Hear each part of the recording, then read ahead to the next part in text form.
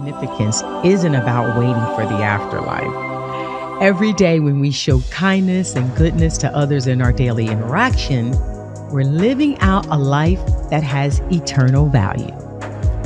This is a lifestyle choice that we carry with us forever, and it's not about perfection. After all, such perfection is beyond human reach. Instead, it's about embracing the life Jesus has shown us, a life filled with kindness and love in What Must I Do to Live?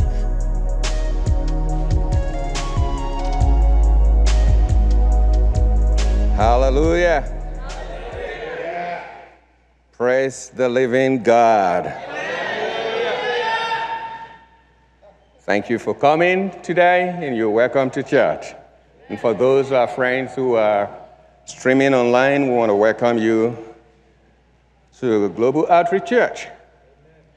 And we thank God for you for choosing today to be part of this service. Amen? Amen. Is everyone doing okay today? Yes. Hallelujah. Amen. So we're going to read a lot of scriptures today, and we have a very small conversation, and then we will pray. Amen? Is that okay? Yes. Hallelujah. Amen. So we're going to start with praying. And we're going to pray from the book of Romans chapter 12. And we're going to pray with our prayer this morning. And at the end of today, we're also going to pray. And we're going to pray for one another. We're going to do a very, some spiritual exercise, if you will. It's just going to be basically speaking and prophesying the scripture unto one another. Amen? Amen. Hallelujah. So let's start and begin from the book of Romans. Romans chapter 12. And we're just going to use that scripture to pray. In Romans chapter 12, if you can give it to me in Message translation. And we're going to read verse 1 and 2, I think. I'm going to use that word to pray. It says, "So here is what I want you to do. God helping you. Take your everyday, ordinary life.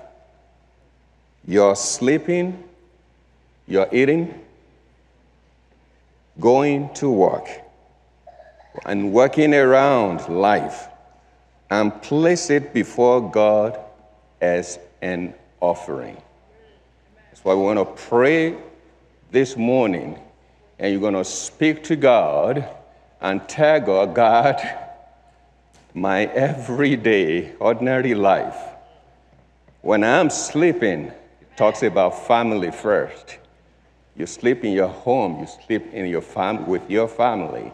When I'm sleeping, when I'm eating, that's typically a family-oriented activity. It sounds very ordinary. But God is saying, take that ordinary life, ordinary activity, ordinary everyday activity, right? When you go to work, sounds very ordinary. We just wake up, we jump into our cars, we go to work, or you work remotely from home, and you have a lot of interaction with people. A lot of people hurt you, step on your toes or your fingers, and life goes on. But God says, take that ordinary life, that ordinary daily activity, that very seemingly menial activity, and it talks about when you walk around on your daily life, when you travel on your vacation, when you go watch the games, whether Falcon is losing or winning. Every time you walk out of your house, when you come to church this morning, God said, even though it looks ordinary, take all of these ordinary everyday work and give it to God as an offering. Hallelujah. You are going to pray with that understanding this morning, and you're going to itemize your everyday life and say, Lord, only if you meant it. If you don't mean it, don't worry, bother praying. If you mean it, say, Lord, I am giving it all unto you as a sacrificial offering this morning. Will you bow your head and pray? Talk to God. Take that your ordinary day, daily living activities, the ordinary life, everyday lifestyle, give it to him. Say, give it to him as an offering. Say, Lord, I am giving it unto you. When I go into my school to learn, it seemingly look ordinary. When I go to the workplace, when I go to grocery, when I go to play with my friends, when I'm watching football, whatever it is that I do on a daily basis, Lord, I am committing today that I give it all to you as a sacrifice offering. I am relinquishing it unto you. I am giving it unto you as a sacrificial offering from today forward. It is yours from today. It is yours because it is the ordinary daily life you have created me to live. It is the life you have given me to live. You wake me up every morning to do all of this activity. Now I give it back unto you.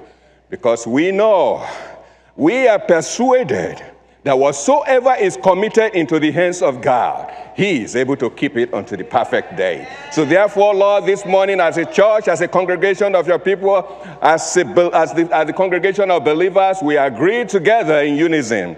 We give unto you every day, every ordinary life, when we are sleeping, when we are eating, when we are going to work, when we are walking around life, every place we go, everything we do, on a daily basis, Lord, we give it unto you today. Moving forward as a sacrificial offering.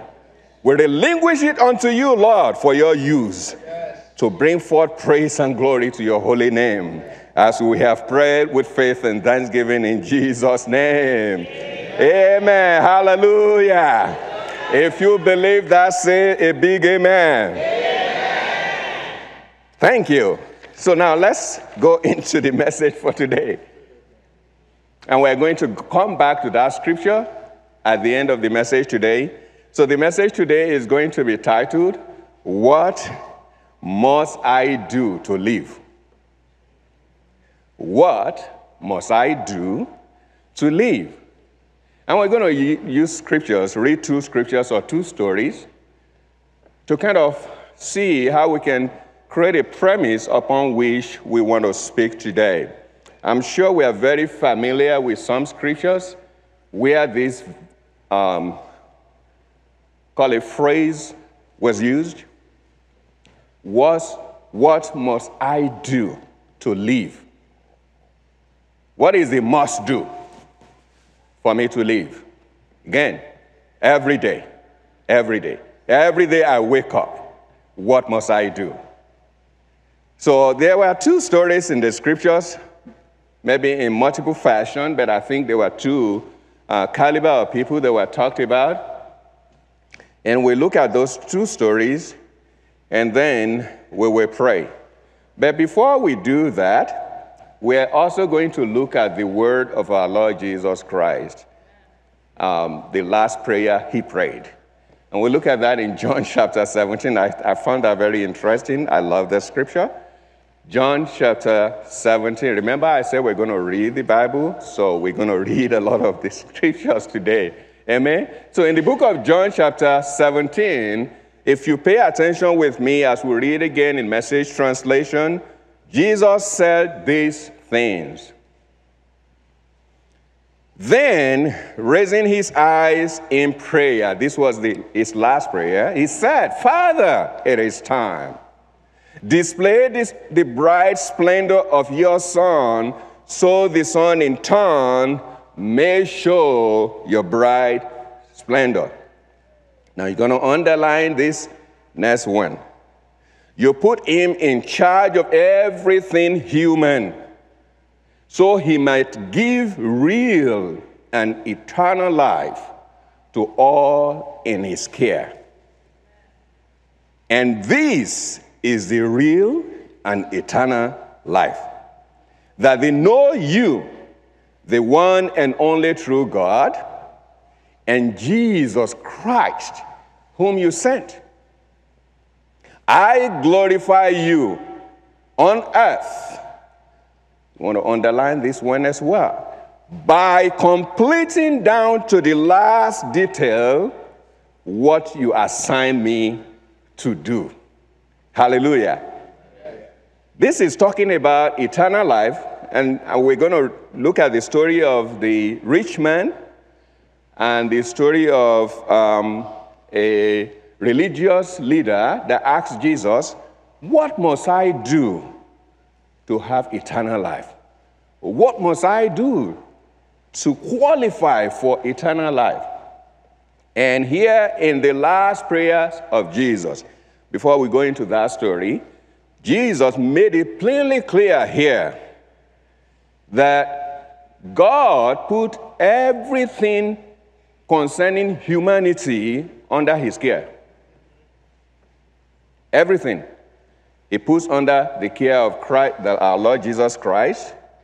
And the reason for that was so that Jesus might give real and eternal life to everyone that believes in him. So, and he mentioned something else that I want us to pay attention to. You need to pay critical attention to these, that eternal life, everlasting life, kingdom life, God's life is this: that you know God and Jesus Christ, his Son, whom he sent. How is that eternal life? I thought eternal life is when I die, I go to heaven, I have some, many wives. I mean, that's in some jurisdiction, that's what eternal life means. You're going to have many wives. So when you see slaughtering and all the war that is going on in the Middle East, some of the purpose was the more you do that, the many, many, many reward of wives you get in heaven. What is eternal life? Some of us think that we have to do good stuff so that when we finally die, we go somewhere called paradise and we have mansions. There's going to be a lot of mansions. That's fine. But please pay attention to what Jesus is saying. This is eternal life. That they know you as the true and only living God, and Jesus Christ, your Son, whom you have sent. That is eternal life. So when we look at those two stories, I want you to bear those in mind.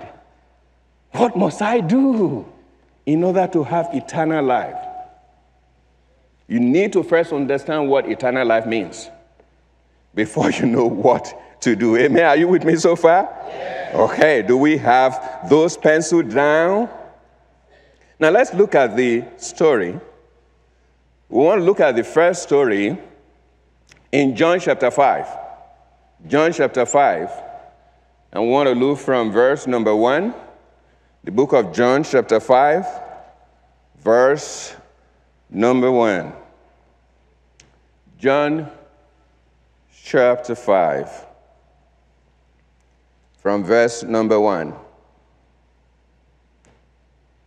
Okay? Here we go. Soon another feast came around, and Jesus was back in Jerusalem.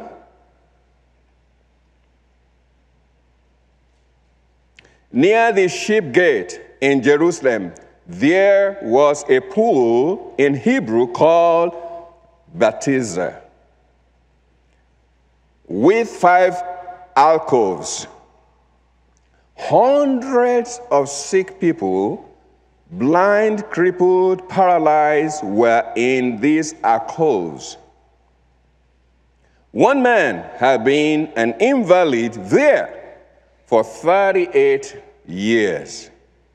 When Jesus saw him stretched out by the pool and knew how long he had been there, he said, "Do you want to get well?"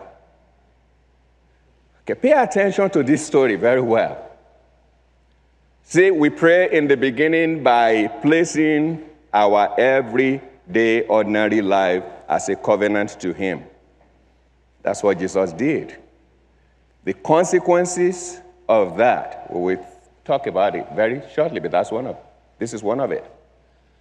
In the pool of Bethesda, it is a very popular pool. A lot of people come there, just like we go to many beach where we enjoy. We take cruise. We do all of these things. Ordinary life. Nothing wrong with it. And there are a lot of sick people there, a lot of invalid people. There was this particular one that had been there for 38 years. And the Bible said, in Jesus' ordinary cruise, ordinary life, normal day, regular day, when he was just walking by the sea, at the pool of Bethesda, for 38 years, many prophets have been there, preachers, Levites, pastors, rich people, poor people, and very, very many sick people have been at this pool for 38 years. But not a single one of them took notice of this man that was threshing at the pool. Not a single one person. Because when Jesus asked him, "Will you want to be made well?" Look at his answer. Look at his answer. He said, the sick man said, "Sir," in verse number 7. John 5, verse number 7. The sick man said, "Sir, when the water is stirred, I don't have anybody to put me in the pool." For 38 years. For 38 years. I cannot quantify how many people have been at this pool for 38 years. But there was no single one to help this man. And a lot of these thousands and millions of people that I predict might have visited this pool are candidates of eternal life. They all hope they have eternal life. Or I presume they all think they have eternal life. But 38 years, there was no single man that could help this invalid to get in the pool. Everyday life. Take your everyday life. Every activity, everything you do that is ordinary. God said, "Give it to me as a sacrificial offering and see what I will do with it." Jesus took notice, asked the question, and the man said, "I want to, but there's no one that will help me." Hallelujah. And Jesus said, "Take up your pallet and walk." And instantly, it was made whole. Every time you go on cruise, there are invalids there. Every time you go watching sports, there are invalids there. Every time you are at school, every time you are in business, every time you are at your job, there are invalids there. Can you imagine how many years they have been waiting for someone to take them into the pool? Yes. But they've not seen one. And we have millions and millions in our generations that are headed towards eternal life.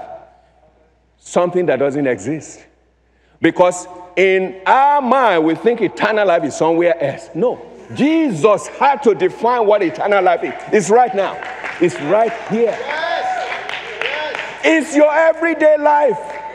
It's every moment you wake up. It's every time you are in your family. It's every time you go to grocery. Eternal life is written in our heart.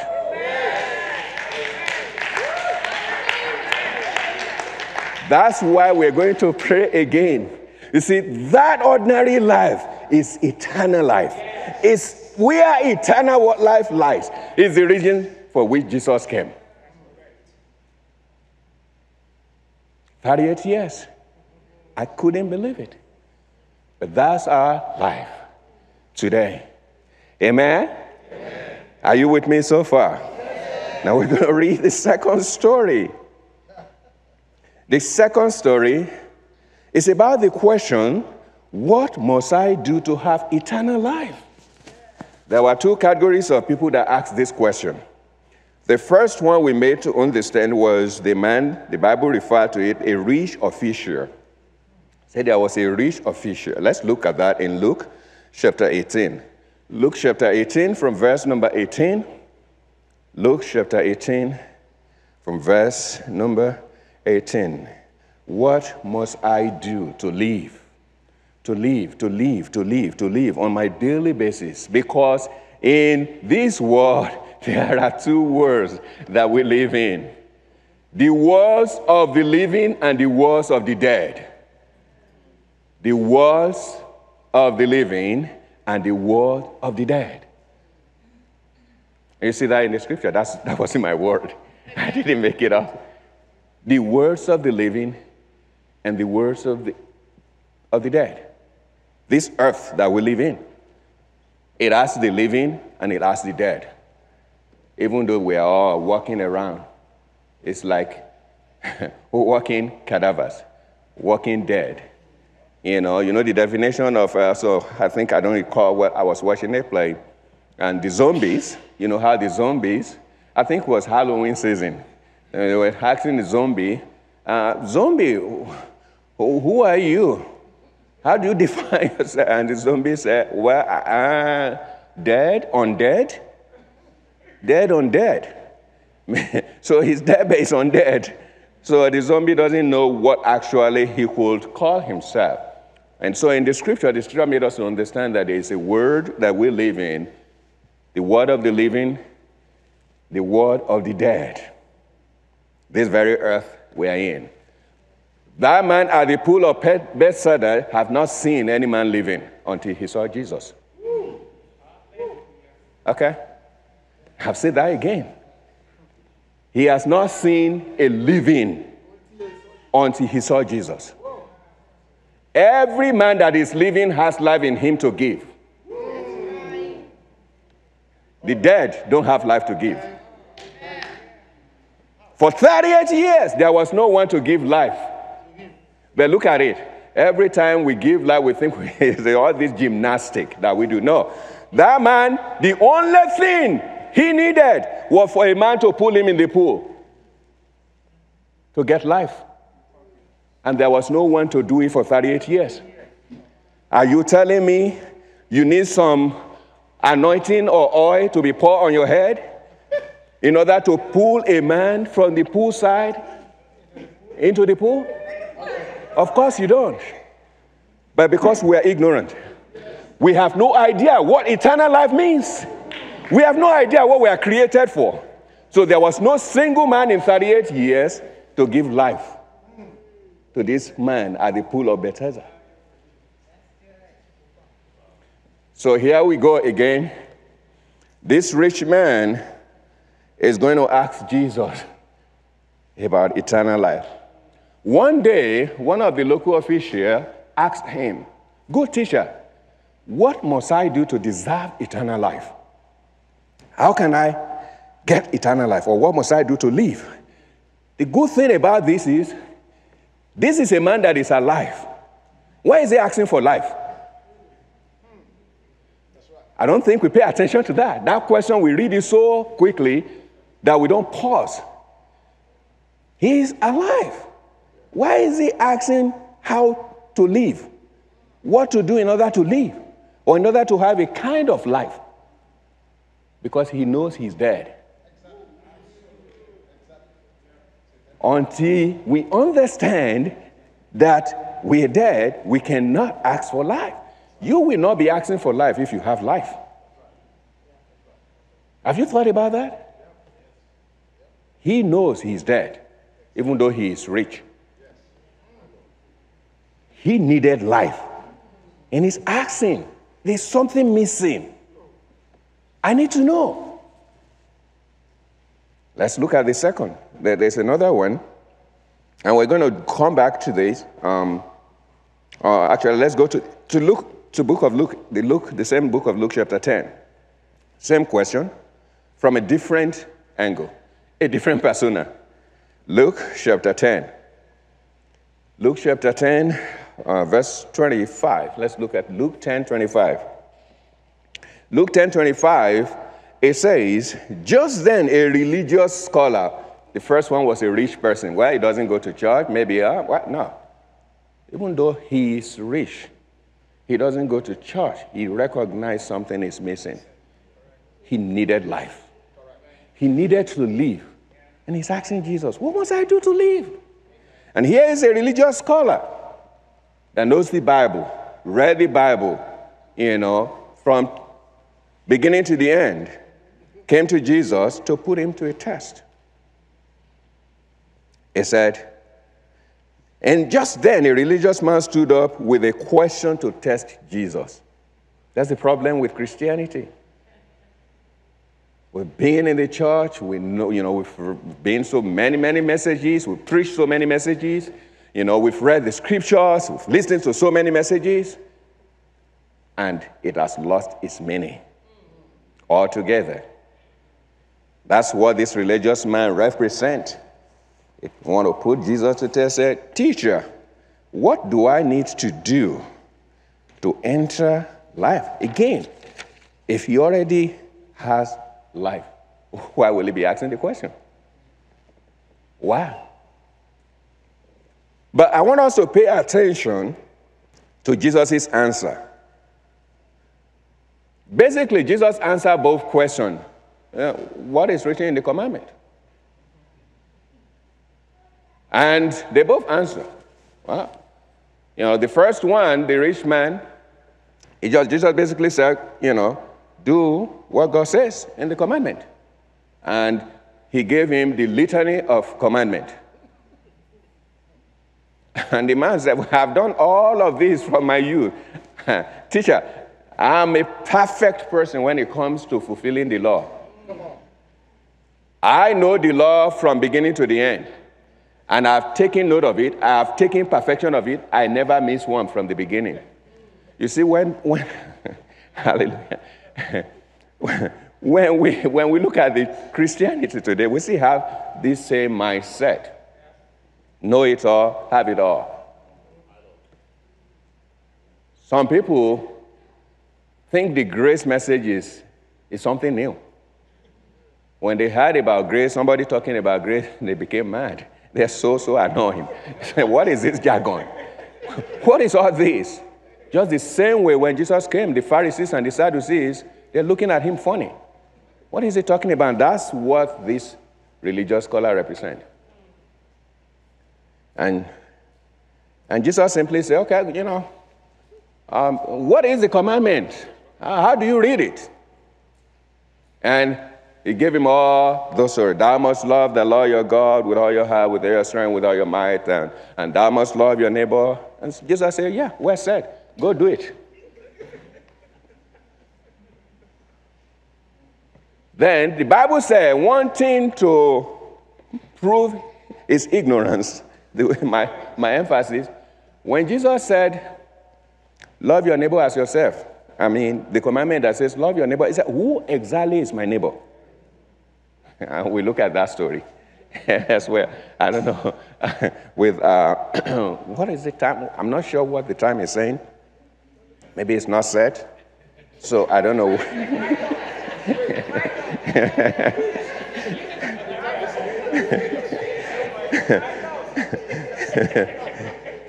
So apparently, based on Jesus' answer, Jesus is telling these folks, you can fulfill all the laws as much as you want. It doesn't lead to eternity.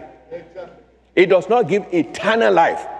The law is fertile to produce eternal life. Jesus came in order for us to understand this. God was the one that gave the law. And he did say that because the law could not achieve what he wanted to do, that's why grace had to come. Exactly. That's the reason Jesus came. Exactly. I don't know why people are still contending with that. So Jesus, in both answers, clearly shows both of them the futility of the law in attaining eternal life. Again, because they have no understanding of what eternal life is, that's why we pray with the first prayer. What actually is eternal life? And so, after answering the question, Jesus, being a very, very loving and kind person, loved this second guy. So, okay, let's break it down.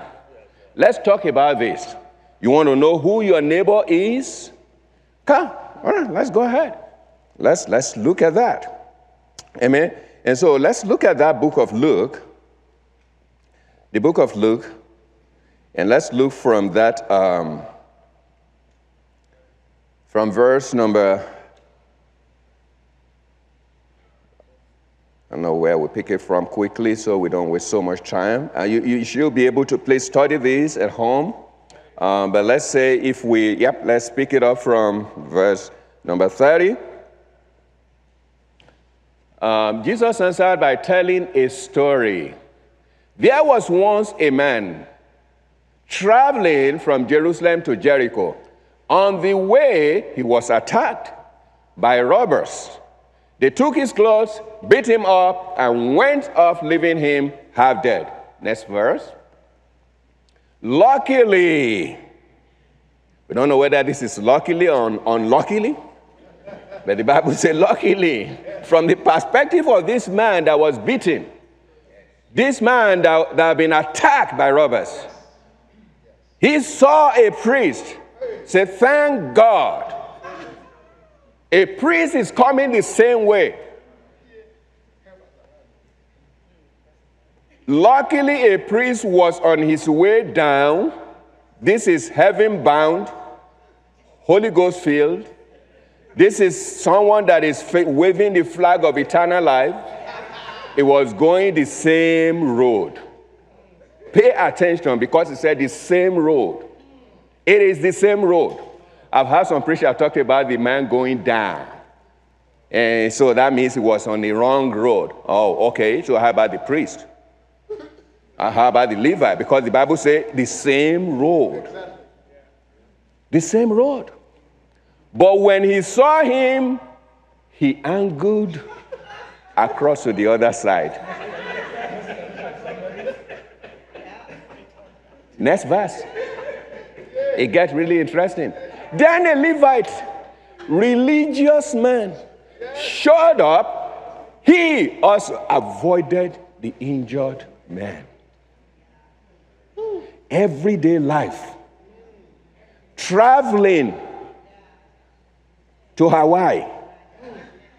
On your way to Mexico. Traveling to Australia. Las Vegas. Or should I say Paris? In France. This priest and the Levite saw the wounded man and took a detour and went on their way. Pay attention to this. What is Jericho? Why did Jesus use Jericho? A certain man traveling or going down from Jerusalem to Jericho. Jerusalem is a land with bread. Plenty. Everything is rosy there. But Jericho was the first city to be conquered when you enter Canaan. The promise of God. The promised land. Jericho was that city that had to be conquered in order to enter and enjoy the promises of God in Canaan. So that's why this man was headed towards Jericho. He was heading towards his destiny. He was heading towards the promises of God. He was going to enter into what God has in store for him. And on his way, he was attacked by robbers. What is Jericho? Why is Jesus interested in Jericho? Everyday life. Everyday activities. And here we have Satan trying to stop this man from entering into what God has in plan. And our priest, carrying the flag of eternal life, saw a man that was supposed to enter life and stopped by Satan and go the other way. We didn't see the angel do that. And we're supposed to be more than the angels. Remember when angel Gabriel was fighting, and then Michael has to come to the rescue? I won't go into that. I think that looks a little bit confusing to us, but we'll talk about that some other times. But what is the priest supposed to do? What was the Levite supposed to do? Seeing a man that was on his way from Jerusalem to Jericho, and you are on the same path, on the same road, traveling on the same road, and this man was beaten, this man was... When we hear the word beaten, right, they took his clothes. What does that mean? Who do you think is in action here? Who is the man that takes people's garment? Who is the man that beats people? Who is the man that leaves people half dead, or actually the thief comes to kill, to steal, and to destroy? Jesus is using this as a parable. For a man he has created, made in his own image and likeness, who was on his way from Jerusalem to Jericho to enter into Canaan with promises of God, but Satan stopped him. And the priest will not help, the Levite will not help, the church will not help. But thank God for the Samaritan. Next verse. Thank God for the Samaritan. So the Bible said, a Samaritan traveling the road came on him. When he saw the man's condition, his heart went out to him. He gave him first aid, disinfecting and bandaging his wounds. Then he lifted him onto his donkey, led him to an inn, and made him comfortable. And you know the rest of the story. There was one man that has eternal life in him. He happens to be a Samaritan, not member of the church, not a priest, not a Levite. But he has eternal life in him. He recognized a man that was destined for good. And he saw the devil is trying to stop him. See what he did? Exactly what Jesus will do. See, the Bible said he saw him. He had compassion on him. Just like the man at the pool of Bethesda. That Jesus was the only one out of all the millions that have been coming that saw him. So he saw him. Rather than take a detour, he put a pause on his journey. He was traveling. He was headed towards his home promised land. But he stopped. He recognized, we are going together. I shouldn't have to go alone. I need to stop. There is no reason to be in a hurry. Why should I rush and leave you? Did God not show us that similar sample? After the children of Israel were delivered from Egypt, did he not say, after you have gotten your own portion of land, leave it alone until your brothers have gotten their own? Eternal life in our everyday life. Everyday life. So this Samaritan has eternal life in him. And that's why he was able to give life unto a dying man. Hallelujah. Hallelujah. Hallelujah. What must I do to live? Let's rise on our feet. I just came to tell the story today.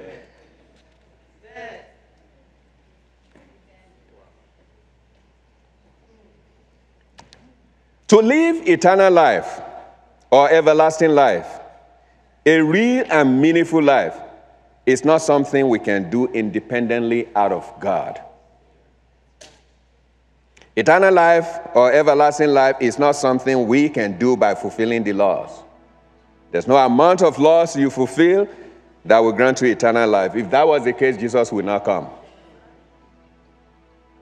To know what I must do to live, I must begin with knowing God through his Son, Jesus Christ. Learn from him and learn of him. Before I know what to do to live a meaningful life, eternal life, I have to start by learning Jesus so as to know who God is. That's the prayer we pray that we began with. Everything I learn about God through my relationship with Jesus Christ transforms anything I do on a daily basis to eternal life. I'm going to say that again. Everything I learn through my relationship with Jesus Christ, everything I learn about God transforms everything I do on a daily basis to living eternally, living a meaningful life that will last for eternity. That's basically what eternal life is trying to say. It's life first and foremost, then it lasts for everlasting. It lasts for eternity. But what kind of life is it? It is a life that knows who God is through the Lord Jesus Christ and living that same life. And it will never happen except a man will go through the only channel God has given us, which is through the Lord Jesus Christ. Amen? So what must I do? What must I do to live? We go back to Romans chapter 12. It's what we started with. What must I do to live? So here is what you need to do. God helping you. Take your every ordinary life. You're sleeping, you're eating, you're going to work and walking around life and place it before God as an offering. Acknowledge and tell God that every day, every moment, everything I do, I'm placing it in your hand as an offering.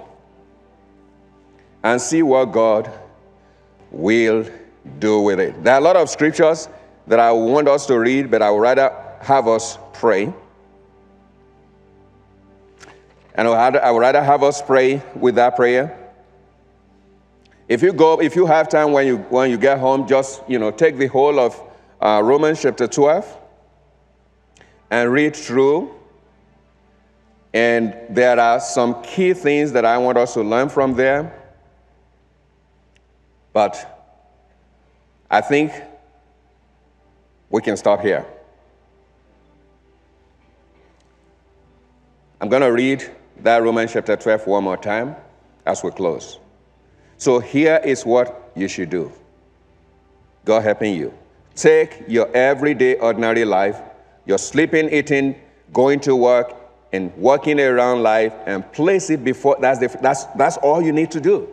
Do that, and what is going to happen? So I continue reading that. Embracing what God does for you. Pay attention to this. Embracing what God does for you is the best thing you can do for him. Don't become so well adjusted to the culture that you fit into it without even thinking. Instead, fix your attention on God. You will be changed from the inside out. Readily recognizing what he wants you to do and quickly responding to it. See, this is what is common among all the story. Not recognizing what eternal life is. You will not recognize what God wants you to do. Because you don't know what eternal life is, or because we don't know what God defines as eternal life, we are very most likely not able to recognize what he wants us to do. And when we don't recognize what he wants us to do, guess what? We are likely not going to respond to it. Amen? So I want us to pray for one another and just ask God to help whoever in twos, please, whoever you're praying for, that God will help him to understand what eternal life means. And that God will help him to meet the commitment of giving everyday ordinary life into his hand as an offering. So God can transform him or her from inside out. That's what needs to happen. That's what needs to happen to the priest. That's what needs to happen to the Levite. That's what needs to happen to all the thousands of people by the pool of Bethesda. God needs to transform them from inside out so they can recognize what God wants them to do and respond quickly. And that's what every member of our church needs in order for us to know what to do, to live.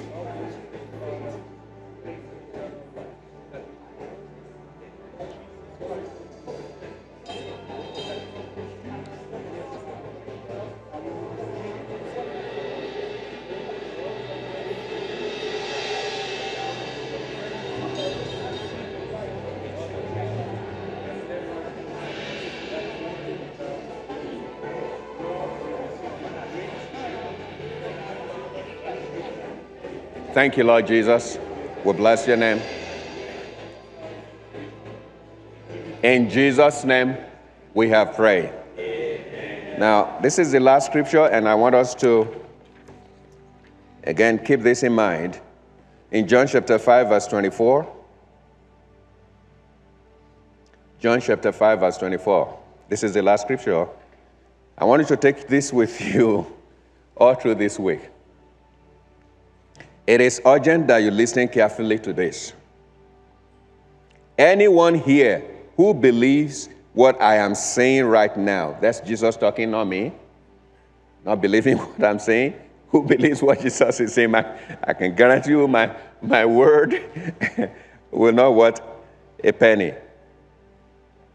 It is urgent that you listen carefully to this. Anyone here who believes, whether you are listening by streaming or you are hearing the voice right now, who believes what I'm saying right now and aligns himself with the Father, who has in fact put me in charge, has at this very moment the real lasting life, and is no longer condemned to be an outsider. This person, this very person, has taken a giant step from the world of the dead to the world of the living. I told you initially it wasn't my word. The world of the dead and the world of the living is in here on earth. And God is saying, if you believe what he is saying to you now, you trust in the Lord Jesus Christ, you believe in him, and you align yourself with God's purpose for your life, which is what we have just talked about, your everyday ordinary life, you already have eternal life in you. Hallelujah. That's what God is saying. And you have been transformed from the world of the dead to the world of the living.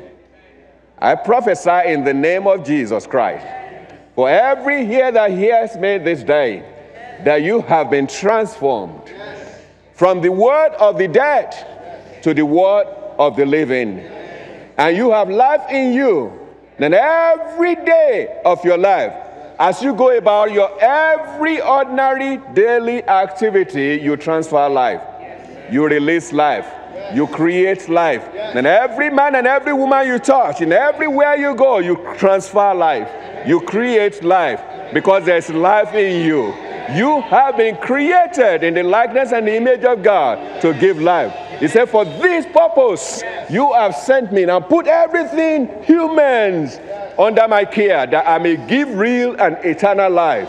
unto everyone under my care, everyone under your auspices, everyone under your care, everyone under your influence. You have eternal life in you, and you will give it unto them according to the purpose and the power that dwells within you in Christ Jesus. Amen. Hallelujah.